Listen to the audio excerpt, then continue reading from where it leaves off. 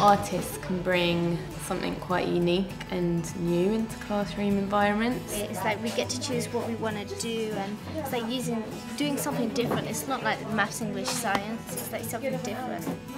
Artists can maybe challenge the way in which things might normally be done. So that can be like working larger scale, for example, or children or students working collaboratively. We've had really fun activities and really interesting, like this, where making a sculpture is really active. Artists are kind of open and really up for experimenting, and I think that's quite important to sort of bring into a learning environment for teachers and children. It shows them new possibilities, new ways in which things can be done. It can use anything and make anything out of anything. This is the third academic year I've been working in the area, and I'm working with 8 schools as part of a consortium. So developing partnerships with the schools and then also between the schools, and delivering a quite diverse programme of artist-led work. Each school has a number of artist days. Those projects are quite different depending on the priorities and the nature of the schools.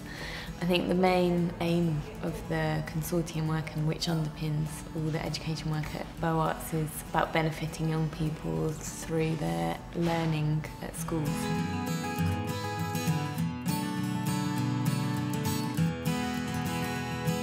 So I've been working with Sheringham Nursery for the last 5 weeks, 1 day a week, and we've been working specifically at family learning. So we've been trying to bring the parents in and work firstly just with me on their own to try and get them to think about making art more with their children at home. And then the last part of each workshop session we bring the children in, and I almost let the parent then take over and show the child what they can do from what they've learnt already and develop their own confidence.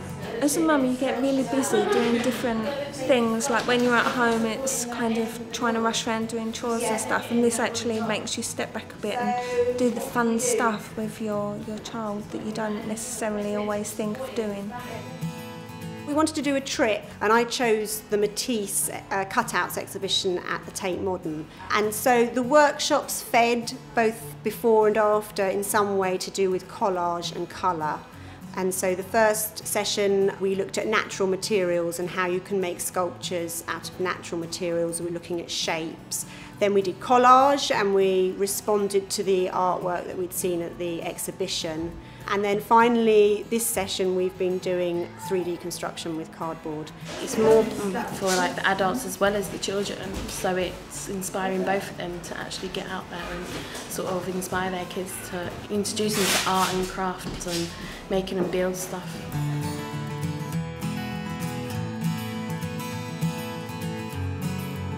Emma from Bow Arts came in to do an art project with our children. So we were doing an IPC topic, which is all the foundation subjects together. We were learning about buildings. Started off by drawing, so looking at the basic 2D shapes that you could find in buildings. And then we moved on to more artwork, so we did painting skills with them and did different printing based on the drawings that they'd done. And then all of that was cut up together to make a collage of a city landscape. It's very fun because we can get messy and we get to do paint. It's given me a new range of vocabulary to use and just shown me ways that I can break down art lessons to teach the children. I think the children really enjoyed the project. To start with, they were really worried about getting things wrong. They were looking at art as if it was another subject in school, so there was always a right answer, and it took quite a while for them just to become a little bit free and being able to explore with what they were doing. By the end of the project, you could see them being more ready just to jump in and see where things would go, which was nice.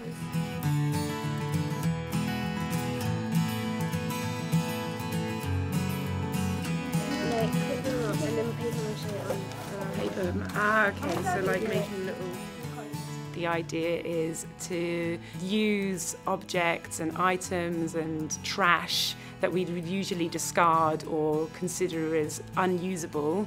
So anything that the kids can find in the world around them that they would otherwise just throw away, can actually be used as a material to create artwork with.